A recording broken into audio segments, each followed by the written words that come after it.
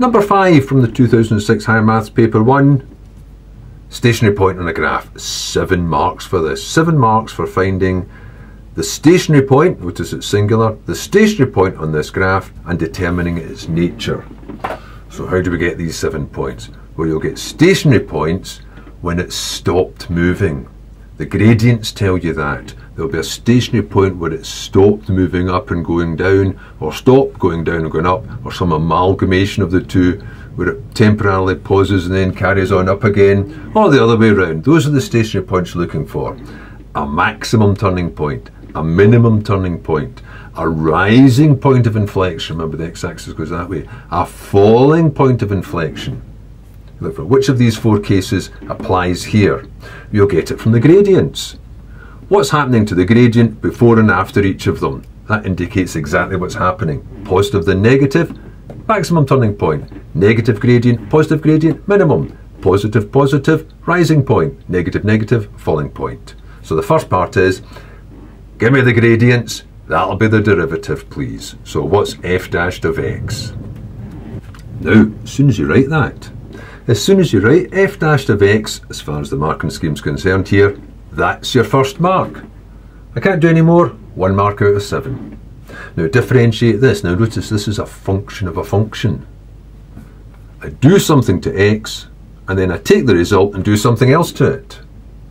So starting from the outside and working in, if I had something to the power 5 and differentiated with respect to that something, it would become 5 times that thing to the power 4. So it's going to be 5 times that thing to the power 4. Then you look inside. It's a 2x minus 1. So now I multiply by the derivative of that inner function. And the derivative of this is just 2. So times 2. Which gives me 10 times 2x minus 1 to the power 4. Now that would be the second mark, except the second mark comes at this point before the tidying up. Simply differentiating the outer function and then multiplying by the derivative of the inner function gives you the second mark. But you'll need to tidy it up anyway. Get rid of that. Now, that's 2 marks out of the 7. Now the next part would be, how would you identify a stationary point? A stationary point means that the gradient at that point has to be 0. Now to put it back in again, at that point the gradient, the derivative is 0, no matter which type of point it is. That's worth the mark. Now the next part is finding x. So that means that 10 times 2x minus 1 to the power 4 should equal 0. Just putting that back in here. That's not worth a mark. Finding x is worth a mark. Because there's no work to be done here, it's fully factorised. You could divide by 10, it would make no difference, because 10 can't be 0. That's fully factorised, and the only way that that expression could equal 0, well, 10 can't equal 0, so it must be this bracket that equals 0. That means that 2x minus 1 equals 0, or in particular, x must equal a half. That's mark number 4. Now the question did say, what's the stationary point? That means you need the y-coordinate then. Well, the y-coordinate will be the value of the function at a half.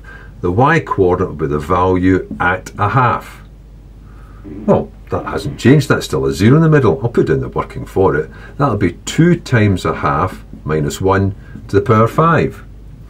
Well, of course, that's the same as this. That just comes to 0. So that means the y-coordinate is 0. That's a mark. That's the 5th mark.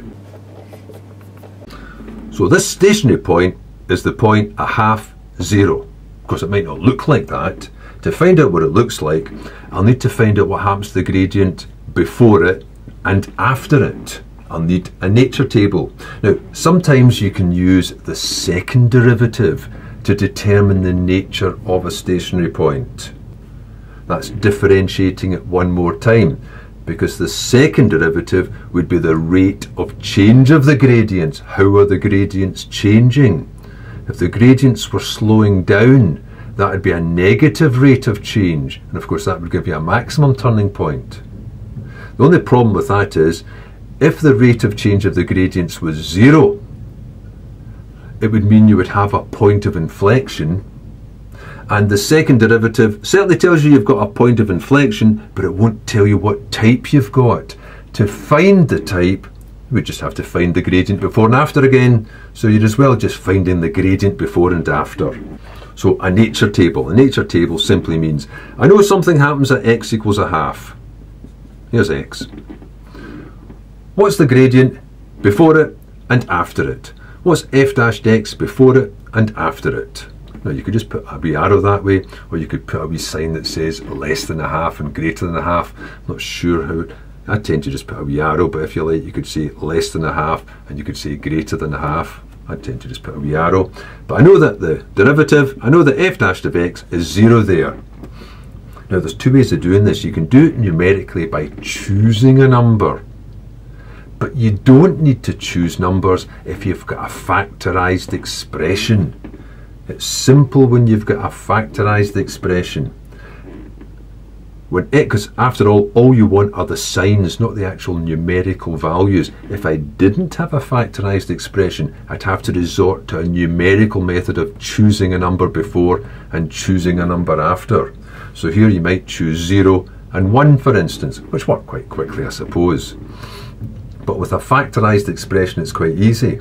And in this case, it's trivial, because you'll notice, no matter what I put for x, a power 4 is going to make it a positive number.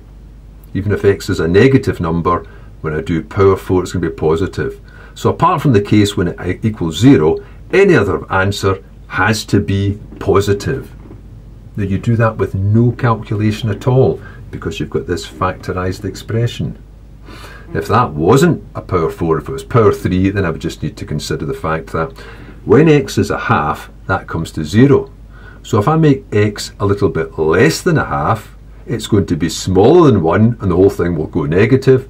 If I make x bigger than a half, the whole thing is going to be bigger than 1, so it's going to go positive without numbers. But in this case it was easy. Power 4 meant it was positive, positive. And then a little shape at the bottom here. That means its gradient was going up, it was going along, and then it was going up again. Well, that's a rising point of inflection. So now I can finish off the question. What have I got here? I've got a rising point of inflection at a half 0. Now those are the two final marks. Need this nature table. Again, you can use the second derivative when you've got nice turning points. The second derivative will identify a point of inflection but won't tell you what type it is. So in this particular case here, you've got a 1 mark for the nature table. You get no marks if you do the second derivative, because you just got to revert to this afterwards to find its nature anyway. You've got 1 mark for the nature table, and then a mark for the final statement, which again comes from the nature table. And there's the 7 marks altogether. Quite a nice quick little question.